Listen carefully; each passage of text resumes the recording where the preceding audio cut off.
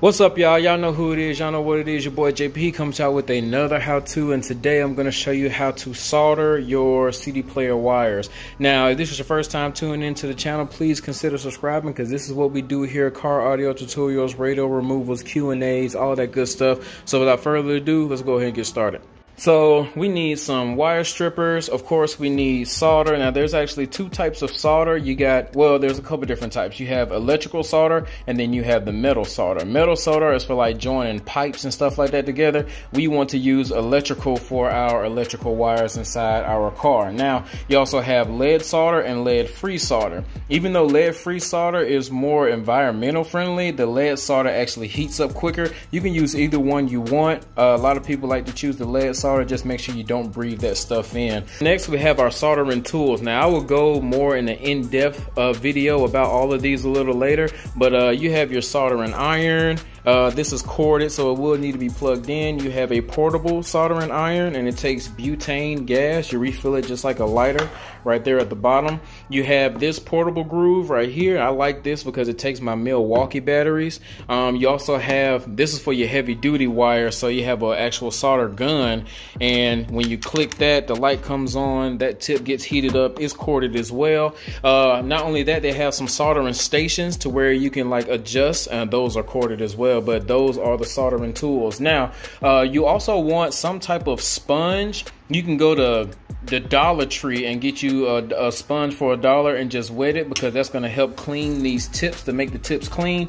It also has like a little brush pad, metal brush pad, that I can clean it with. You want to use some tape to clean up your connections, or heat shrink. I will show you both of them, man. Let's go ahead and get started. All right, so there's a couple different ways that we can go about getting these wires ready and prepped to actually be soldered. Is when we strip our wire back, we'll kind of unravel it a little bit, you know, just kind of like untwist them together once you strip it, and then we're going to join them together like this. After we do that, you want to be careful, grab that end and grab this end, and then we want to twist. So I will hold it with my right, twist with my left, and then vice versa with the other hand, and then boom. Sometimes when you join them together like that and you go in to grab it, you can poke yourself with the wire, and that thing will kind of pierce the skin a little bit, and it's just irritating. So let me show you my favorite way to do it. I'll take the wire, strip it, and then I'll twist them together like that. And you actually got to strip away about a little bit over a quarter. It's almost about a ½ inch, and then you want to make an X. Once we make that X, then we can do the same thing and just twist that wire around like this. You still have to be careful that you don't really poke yourself with the wire, but it's just easier for me to do it like that.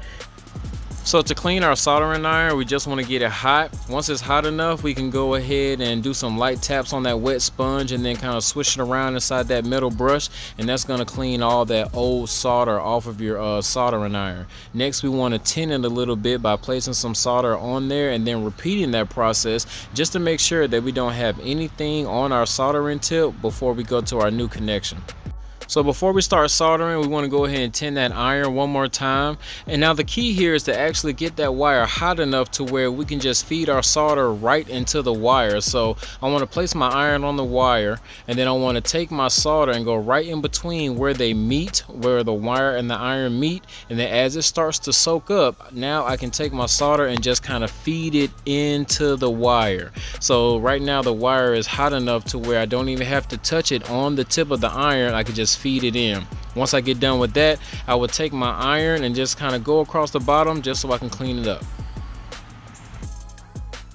I was just going to tape this up. Then I would just take my electrical tape, start on one end. Of course, you can tear some tape off if you want to, but I like to pull and flip, or however you want to do it, just so I get the tightest one possible.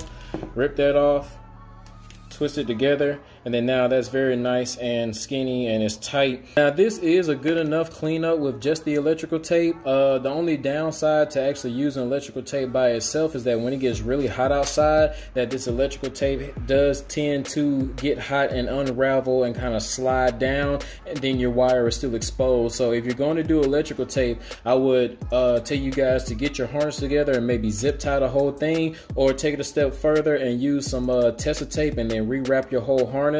That way it just kind of gives you that little extra protection. Or you can use the better way and actually use heat shrink. So let me show you how to do that.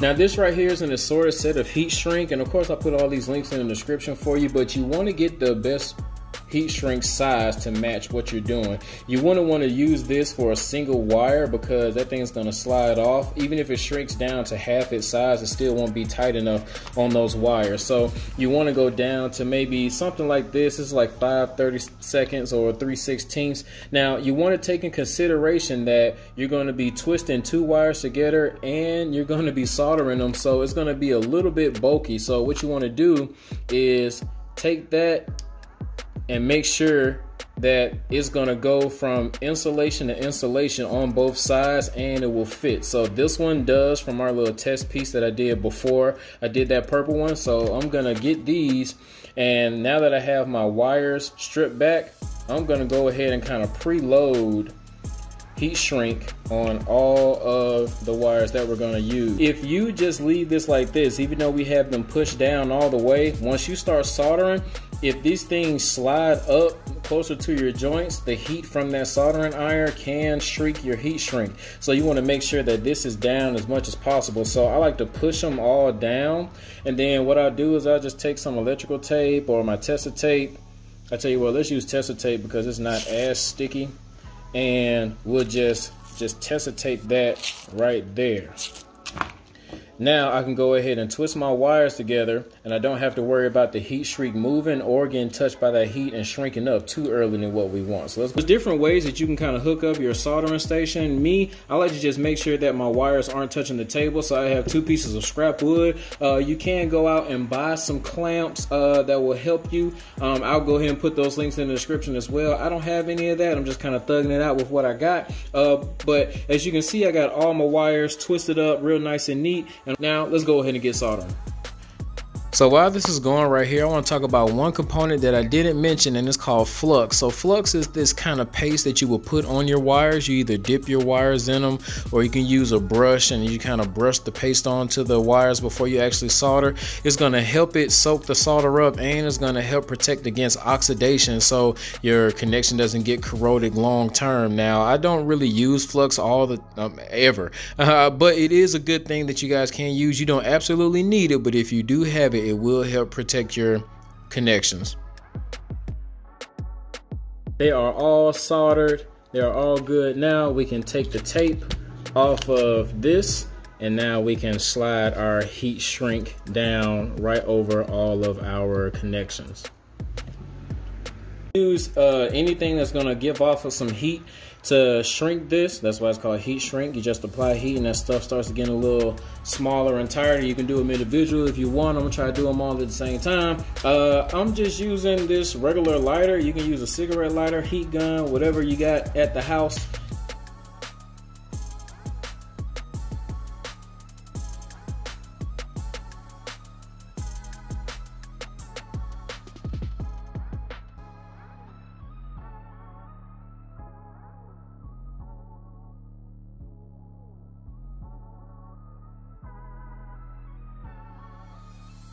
Now it's time for the pull test.